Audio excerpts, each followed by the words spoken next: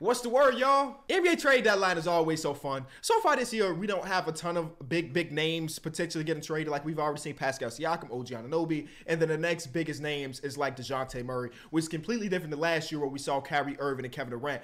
But for about 12 hours yesterday, there was some buzz that the Lakers might be trading LeBron James. Now, a big majority of us never believed it, and Rich Paul has come out today and say, hey, they bugging, we're not asking to be traded, we're not being traded, whatever. But for about 12 hours, people were speculating a little bit, and again, I don't think he's going to get traded, but I think it's a cool thought experiment. So this is where it started off with David Pingalore. He's saying he's hearing from NBA peeps that King James at the top of the Lakers list to be traded, 39 years old. Palenka is looking for the right team to dance with and is close to a suitor. And then LeBron James and Anthony Davis were out in their game against Boston, and they pulled out a pretty big win against the best team in basketball without LeBron James and Anthony Davis. And that's how you know NBA fans are bored. Not specifically this, what David is saying, but because the Lakers went in and won that game against the Boston Celtics, I saw Lakers fans, who of course don't represent the whole fan base, like, see, everybody on the roster is just being used wrong. Players 3 through 10, I think this was my boy Low tweet. Player 3 through 15 are a lot better than y'all think. They just being used wrong because of Bron and AD or whatever. Now we're talking about a one-game sample size here, so maybe take it with a grain of salt. But in this game versus the Boston Celtics, obviously they shot 51% from three, which is crazy for the LA Lakers. But I want to think about this shot frequency, where in this game last night, 35% of their shots came from the three-point line, and then traditionally it's about 32%. Now obviously we're talking about a one-game sample size versus 40 plus games of the other, but I think it's kind of interesting to kind of look at these factors. So starting off with the frequency of the three-point shot. Now normally the Lakers again are just really bad when it comes to getting their three-point attempts up, 32%, which is 28th in basketball. Last night, again, one game sample size versus the Boston Celtics up to 35%. That is the 45 percentile, which still not great, but it's higher than what they're used to by 3%. But they also shot it at a 51% clip. So part of them winning this game is just like, oh my God, we shot 51% from three. But their shot diet completely flipped on its head, because with AD and LeBron this season, they're the number 2 team when it comes to shots at the rim. I mean, we're talking about a team that's going to pound it, get to the free throw line and so on and so forth. When this game, they did not get to the rim at all, and there was a lot of mid-range jump shots and three-point shots. So again, take that with a grain of salt, because we're talking about a one-game sample size, and of course your shot diet is going to change where you're missing your top 2 players. But we did see people like Austin Reeves, V8 before he went down with his injury, and just other people play differently. There is a pace to this game. But anyway, let's get back to the LeBron James potential trade stuff. Now that tweet from David Pingalore is coming off the backs of LeBron James tweeting an hourglass emoji the night before. And a lot of people are like, oh, what does that mean? Because they had just lost a game in Atlanta where things look really bad. So is this saying that there's a matter of time before somebody's getting traded? Is this a matter of time before what? Is Darvin Ham back on the hot seat? We later found out that was probably because he was doing a deal with DraftKings. At least that's what we think. I don't know. Now, we would normally take a report like this with a grain of salt, but David Pingalore has been right on a couple things, basically telling the world that LeBron James was about to go to LA. When nobody else really had the scoop, he said that Kawhi Leonard was gonna go to the Clippers, and then he also had some speculation that LeBron James is headed back to the Cavs. So we like, hold on.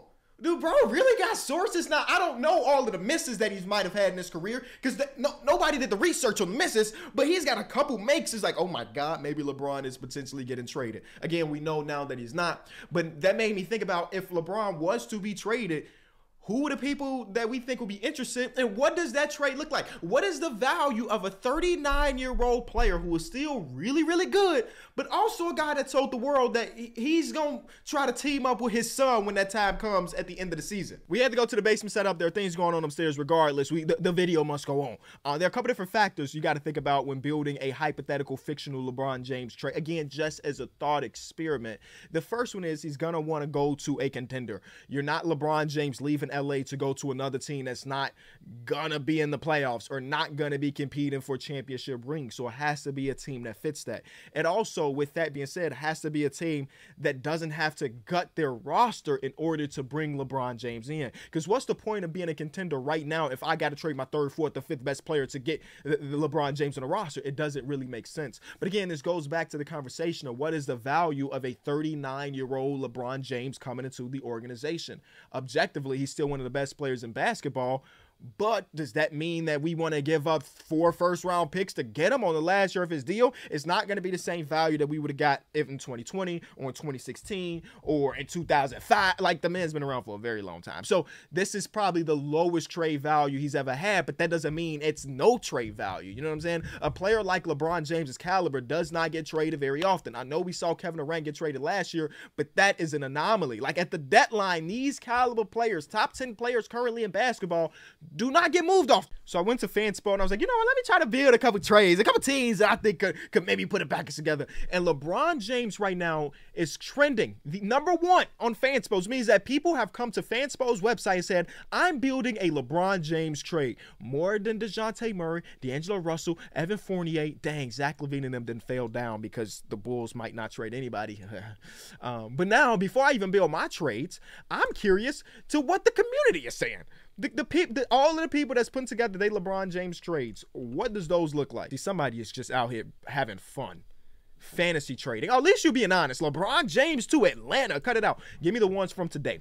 The most upvoted one now is only 3 upvotes now. It's not like he's been upvoted like crazy. LeBron James, Christian Wood, in the least favorable of a 2026 for Chris Paul, Wiggins, and the most favorable of a 2026. All right, that's going a little far. Now, the Warriors were a team, I was like, undoubtedly, if this thing was happening, that would be a team that LeBron is going to think about and that the Warriors are going to think about too. We're talking about 2 of the top, I don't know how many players in NBA history. It depends on where you have Steph.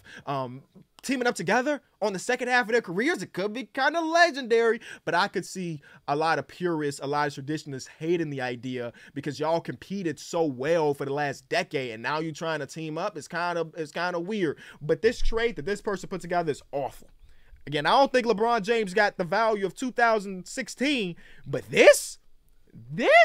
Cut it out. 100% was built by a Warriors fan. Just saying, like, can we get LeBron James in for nothing? Let me see if I can do something. So Chris Paul has to be in the deal, right? Just to make the money match.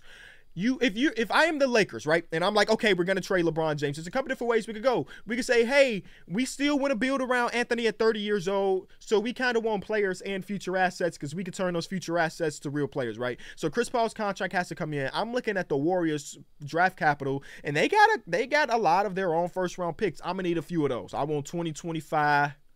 I want like a 27. Let's just say that's to start off with. And the person that built that trade was like, I will not trade Jonathan Kuminga. I will not trade Brandon Przemski. You trade Jackson Davis. I need a combination of some of these younger dudes. I need them. I don't want to pay Wiggins. I don't want to break up Steph Curry, Klay Thompson, Draymond, and LeBron are homies now, you know? So we don't want any of those pieces, but you got to fill out the roster with some of the younger dudes. And if I'm the Lakers, I'm asking for Kuminga, and maybe the Warriors say no, because Kuminga has been that good that I'm not trading Jonathan Kuminga for LeBron James. That might be something they would say. But even with that, we need a little bit more money, and that's where it gets tough. So maybe you do throw in Wiggins, but if I'm the Lakers, I need an extra first-round pick to take on that Wiggins contract. I'm being honest with you. I don't love this, but financially, this does not work. All right. It still does not work. Oh, because of the contracts are way too big. Hold on. Here, take our injured Gabe Vincent. This is not a good trade package either, but this is probably the start of it. The next team I thought about was the Knicks. 100% fits every piece of criteria that I mentioned earlier. The Knicks have been one of the 2 hottest teams in all of basketball since the OG Anunoby trade. They're even winning a bunch of games now that Julius Randle is out. It doesn't even really make sense too much, but they have the potential assets to make this happen. Now, in this hypothetical trade, it is gonna have to get rid of Julius Randle in this one. But if you're getting back LeBron James, who's like a superhero version of Julius Randle, you're probably okay with. I'm gonna need Q Grimes back. He's already disgruntled anyway. I mean, the Knicks are trying to get rid of him in real life, so that's not that big of a deal. And just to make the money match, we need one of Josh Hart or Dante DiVincenzo. Knicks fans, y'all can argue amongst yourselves of which one would you rather give up. Oh no, Evan Fournier's money makes it work. This trade works right here. Okay, money-wise, it works. So now it's like, hey, Knicks, we know you got a Wizards pick. We know you got a Pistons pick. Now, again, these are protected very heavily, so they may not even convey. You got Dallas's pick this year. You got Milwaukee's next year. Like, you have look at all of the picks that the Knicks have. Rob Pelinka's like, I'm going to need 6 of them. Because Julius Randle's an all-NBA caliber player, but him playing alongside Anthony Davis is not something we really interested in. We might want to flip him to a third team anyway. So give me some picks. I don't know how many. You tell me. What about these guys? Now, You can argue whether or not this will be an upgrade for Bron, right? Because this is a team that also does not shoot many threes. And now in this hypothetical trade, Tyler Hero is going out. Now some of the three-point shot making you have is just gone in order to bring Bron in. So maybe that's not the smartest thing, but we know Eric Spoelstra and Bron have won a few championships together. Send them back to the land. Already conversations about the combination of Jared Allen and Evan Mobley. What if we send one of them to LA? The one I saw a lot was this one. I don't think the Thunder are in a position where they're like, let's add 39-year-old LeBron James, you know, but they could make it happen so easy. Because look at this. Look at this. Look how many strolls I have to do to get down there. Look at all of this. Look at all of that. So they could make it happen with draft capital by itself. And like the Mavericks just don't have enough to make it happen. Look at their draft board is not a lot. So there are not a ton of teams that would be able to put together the fictional trade to get LeBron James. But there are some. Like with the Lakers don't just want a few of these first-round picks and a bunch of seconds, do they? Like the 76, obviously we don't know what's going on with Joel Embiid's knee, so maybe that's just a non-starter for a lot of people. But they have the money to match this $47 million. Do they have the draft picks? Now some of these draft picks are just not good. Like OKC, Houston, LA, the worst of. That's not a very good first-round pick, but it is a first-round pick. It's just fun. How often do you get a rumor that one of the best ever is about to be traded? Whether the rumor was true or not, it gots to make you think, and I hope it made you think, and you had some fun too. Leave a like, subscribe, and I'll see y'all